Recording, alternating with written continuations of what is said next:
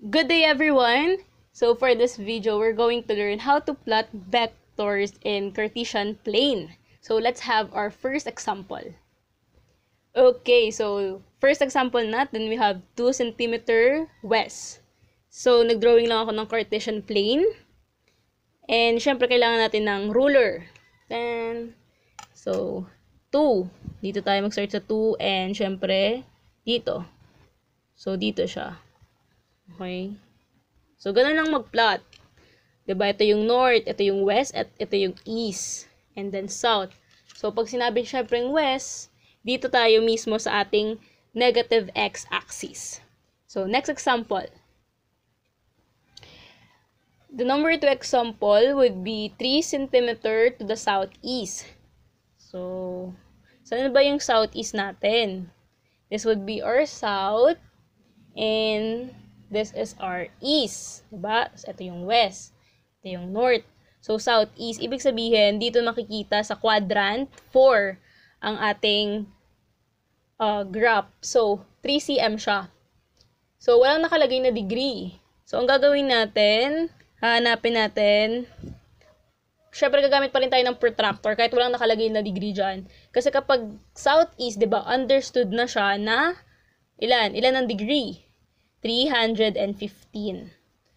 Kasi 'di ba dito siya sa southeast, dapat 315 degree siya. So, makikita niyo dito, wala naman 315 degree dito. 'Di ba? Dito sa malalaki. Dito niyo sa makikita sa maliit. So, saan ba yung 315? Dito, ayun oh. Ito yung 315. This would be your 315. Sorry, hindi pala nakikita. Okay, ayan oh. 'Di ba? Ayan, 310 tas 320. Siyempre sa gitna niya yung 315 which is para madali kayong makita sa graph. Or pag ginrap natin, dito na lang natin siya ilagay sa 45. Okay. So dito siya. Ay, isin natin to. So, 45. Okay, parehas lang kasi yun, 45 and 315 sa protractor. So dito siya. So we have 3 cm. Hanggang dito lang. Okay. So, hanggang dyan lang. So, that is how you can put this vector into the Cartesian plane.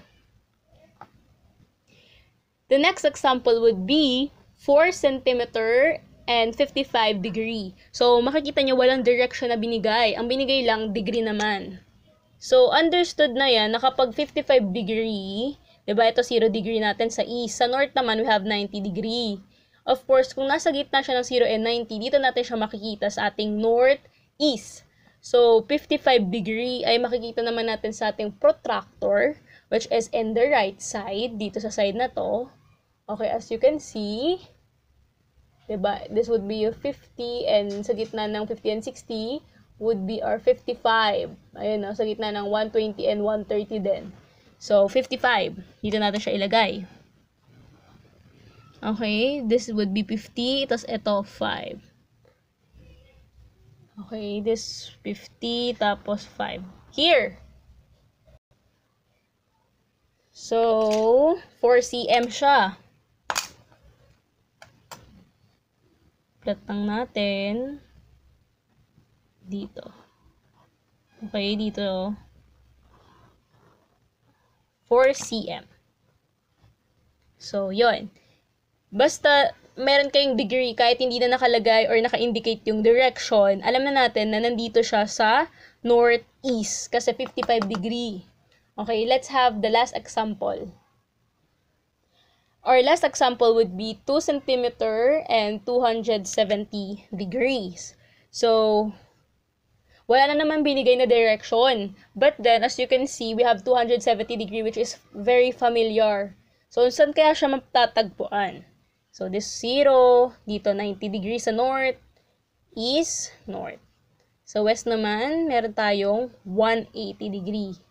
Samantalang dito sa south, ano meron? Siyempre yung 270 degree natin. So, makikita sa south ang ating sukat.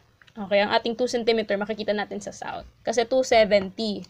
Okay, kahit walang nakalagay na direction, kahit walang nakalagay na south siya, kasi sinabi 270, eh yung degree, diba, Diba ang degree nito, 270? 270 degree kapag sinabi nating south. Kaya, dito pa rin natin ilalagay or ipa-plot ang ating 2 cm. So, napakakapal na po pala. Okay. So, 2 cm, hanggang dito lang. Hanggang dito lang. Sorry for the graph. Yes. So, that is all for graphing your vector in Cartesian plane. So, in the next video, we're going to learn the polygon method as well as the parallelogram method. Thank you!